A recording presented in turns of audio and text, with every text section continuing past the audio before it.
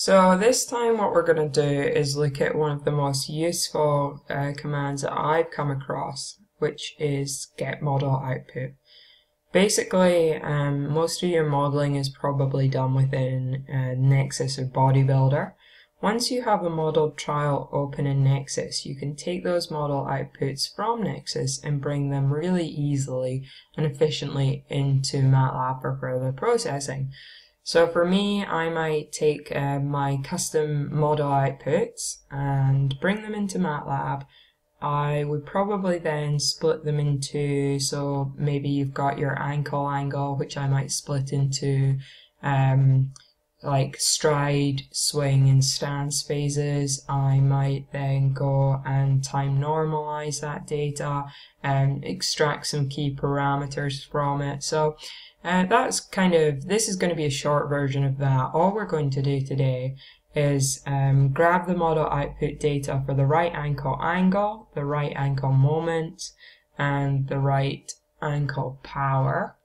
And then we're going to, once that's been brought in, we're going to bring in the events for the right limb. So we've got right foot strike and foot off. And then we're going to crop that above data. We're going to crop that into stance phases. So the same trial here is open in Nexus. This is our running trial from the first and second videos. And I'm plotting the right ankle moment on the graph there. And if I just go in and show you, this is where all those model outputs are stored. So I have my angles, my moments, and my powers are the three that I'm interested in today. So then I'm going to come back into my Matlab interface now, and you can see, like before, I've got my editor here with a pre-written script, which I'll put in the description box. And then I also have the command window, which I'm going to run through with the commands step by step. So like we did in the first video, we're going to start with that linking statement, the Vicon equals Vicon Nexus. And once again, I'll stress it's got to be written as it is. For this connection to occur, you've also got to have like a connection to the internet as well. So that's something to bear in mind if you're having problems. And then we're going to get the subject name. So after running both of these, you can see in my workspace now I have Vicon has appeared, and we have the subject name, and again John Smith is sitting in here. Now what I've done is listed the model outputs, and if I run this little bit of code here, you can see that this is actually just going to store the names only of the model outputs. And this is just going to help me further on down the track when I'm trying to make a loop to bring in these model output signals really efficiently. So obviously you can see that they're just stored here in a cell array, and there's 3 cells with 3 names. Okay. So then what I've done is I'm going to cycle through. Just one more comment on that as well. So you've got the right ankle angle. I wrote this exactly as it appears in my model outputs in Nexus. So these are all consistent. So look at this one here, for example, RAnkleMoments, plural there, and it's got the R, A, and M capitalized. So I just need to make sure that that's consistent. You can see here that it is consistent.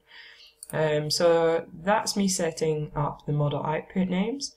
And then I built this loop, so it's a for loop, and basically, you know, if you're new to MATLAB, that might seem a little bit too complex, but I really encourage you to get into using loops. And I'll just explain a little bit more about this one. So we're using the vicon.GetModelOutput command, and so with that, if I had used my display command help, for this command, I would have seen that I need to input the subject name as the first input, and I also need the model output name, and this is similar to the get trajectory example in the second video, in which you just simply list the name of the model output. Now I'm going to have also 2 outputs here. you've got your modeled data, so the model output comes out and you've got X, Y, and Z. So that's here, that's what I've set up here. And then the second one I've set up here is an exists array that Nexus is also going to give me. So that's whether data exists in that frame or not. So we covered that also in the previous video, so I won't talk too much about the exists array. But how this loop is going to work is every time the loop is cycled through, I increases by a step of 1. So the first time this loop happens, I is going to equal 1, and it's going to go all the way through to the length of model outputs. So what is the length of the model outputs? Well, it's 3. If I want to check that, I can obviously just take that one line down here and run it, and you can see that, of course, yes, it's 3. So for I equals 1 to 3, essentially. So the first time round, I equals 1, second time round, I equals 2, and third time round, I equals 3. And so here we have a structure that I've set up. So when you have a little dot here, that's going to enter a new level of the structure. So my first level is model data, dot, so second level is going to be raw, dot, and then it's going to be the name of model output I. So in the first instance, that will be RAnkleAngle.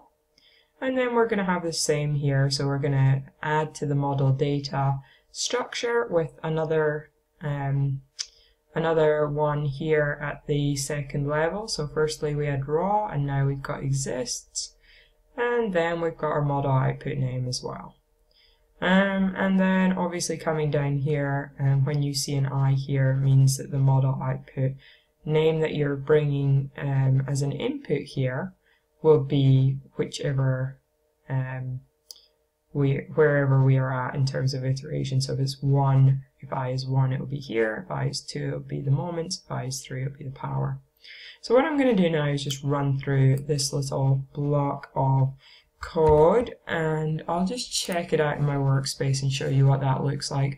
Don't worry if that's overly complicated. I mean, you can use the GetModelOutput command very simply, copying and pasting it multiple times, and I'm sure you'll work out how to do that off of this. I just wanted to show a for loop as well. So we go into model data, and like I told you, I've created two new levels here. So we've got raw and exists. And if you go into raw, you've got, like I said there would be, you've got your 3 variable names, and if we even go into them now, you can see the data is here. So let's take a moment to plot this, and we can just check that it's all good.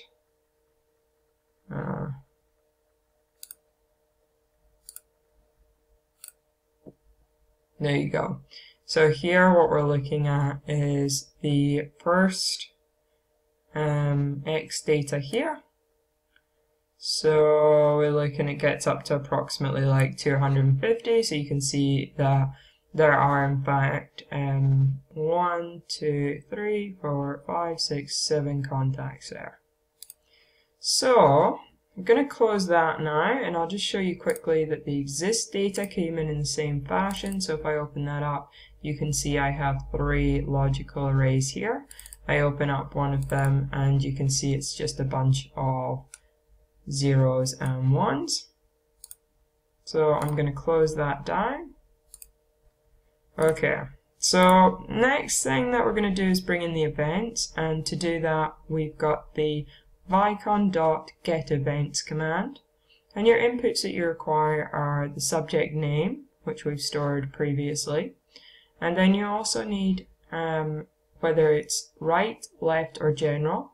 And so this part here, the second entry, is going to correspond to these 3 here.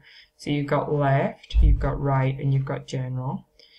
So where the event is located. And then this one is going to be, well, what type of event is it? So obviously you've got your 3 types. You've got your foot strike, foot off, and you've also got the general event as well. And it's again very specific. You have to write capitalize the F and the S, and obviously there has to be that gap.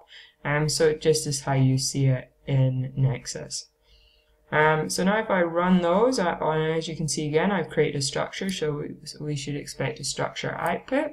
So I'm just running those 2 lines of text there, and we come in here, and we've got a new structure events.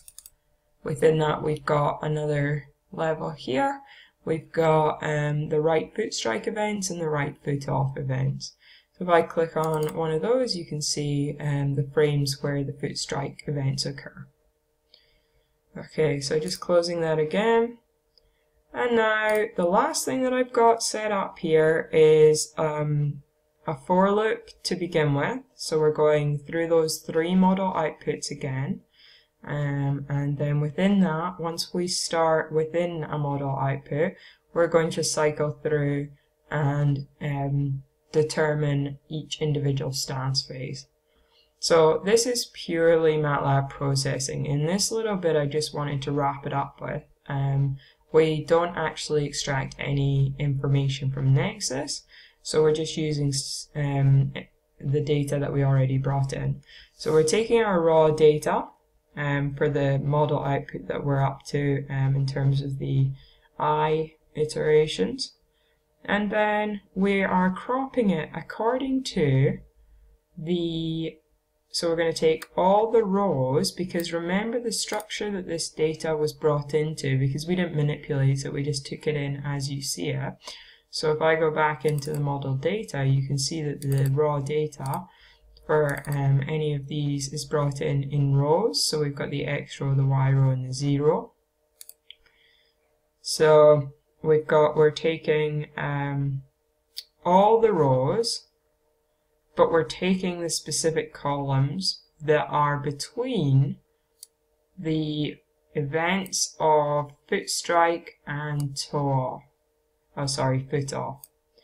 And so that is going to essentially then crop that data according to the columns that represent the frames that foot strike and foot off occur.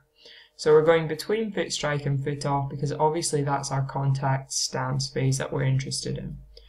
And then a little note on that, so we're actually cycling through all our stance phases, so to the length of our stance phases.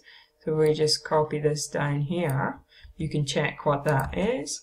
So this is just another step in automation. So we're going through 6 contacts today. So this loop here is just going to run through, and every time we get to the end, it just adds 1 until it gets to the 6th contact, and then it's processed them all. So if I just run this, and I mean again, if this is too complicated, don't worry about it. It's still, like, the code will be available, so you can start to pick it apart and try to break it down into a more simpler version if you like. And so running that and going into my workspace now, we're going model data again, and this time now I have a crop data, and if I go into my moments, you can see here I've got stance phase 1, stance phase 2, stance phase 3, 4, 5, 6, and if you look, they're all slightly varying lengths, but they're around about the same because you'd expect some consistency in this because it's just a running trial. And then let me open one of these, and you can see now that I have brought this in a different way than you saw the raw data. So instead of it being 3 rows, now I have 3 columns of data, but that's still X, Y, and Z. But if I come in here, you can see that we have transposed that data, and that's why it's coming in this way. So again, now you can just take the opportunity to plot that, and you can see that this is one of the 6 stance phases for the right ankle moment. So that's all I wanted to cover in this video. In the next one, I will look at analog signals and bringing them into MATLAB.